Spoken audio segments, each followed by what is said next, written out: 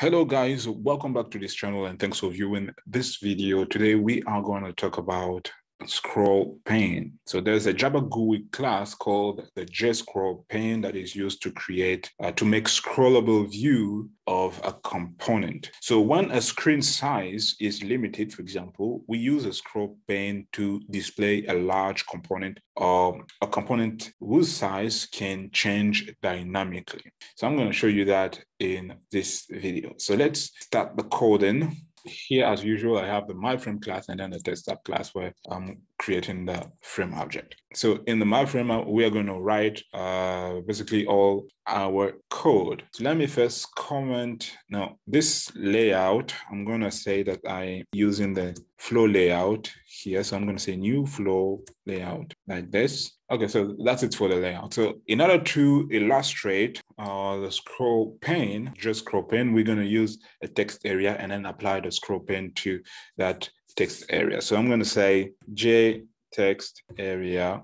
I'll call it text area like this and new JText area. So I will set the width and the height of this text area. So I'll say 100, 100, and then semicolon. So now I need to create a ScrollPane. So ScrollPane, and I'll call it ScrollPane like this. And I'm going to say new JScrollPane, and I'll pass text area. So that means that the ScrollPane is going to be applied to the text area object we created. So now if you want to add this to the frame, what we're going to do is to add the ScrollPane object to the frame. So we will say this, that add, or I can use the get content pane like this. So this is going to make sure I'm having access to the content pane of my frame. And then I'll add in the add method. I will say ScrollPane and semicolon. So let me run. And now you can see that the text area is on the frame. Let me decrease the width and the height and run. Yeah, so if I try to write, so when I write some text that is going beyond the width of my text area, there you can see that the ScrollPane is appearing. Okay, so I will simply set this to 500, 40, and 30. So 40, okay, let's say to 5 here. Okay, so this is the text area. And if I write some text, all right, so now you can see the scroll bar. So we're going to add some scroll bar policy here. So I would say ScrollPane, that's set horizontal scroll bar policy. That will be just ScrollPane, not horizontal scroll bar always. And then semicolon.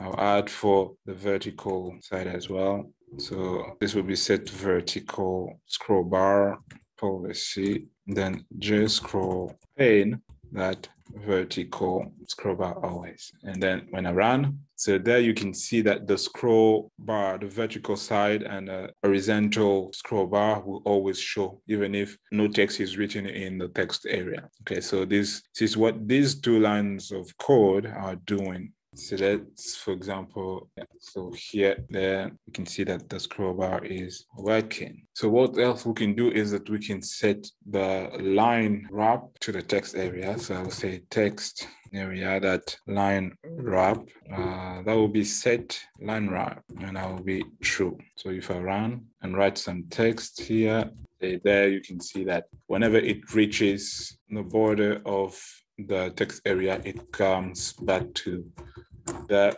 next line. So if I can comment this line of code, for example, and I'm simply going to copy some dummy text here, come back and run. So only the vertical scroll bar is showing. So now if I copy and paste some text here, you can see the scroll bar. So what else we can actually do here for the text area? We can set the margin. So if I say text, sorry for that, text area, set margin, and in the brackets we will say new insert, and 10, 10, 10, and 10 again. So import the insert class. So now when I run, you can see that I'm having a margin like this. All right, so guys, that's it on, how you can apply the scroll pane using the JScrollPane to create a scroll bar on a GUI component. So in our example here, we use the text area, so a JText area instance, and we added JScrollPane scroll bar to it, and some of these various methods were used to actually play around that. So I hope this video was informative, and please don't forget to like, to share, and subscribe to this YouTube channel for more videos like this one. Let's meet in the next one.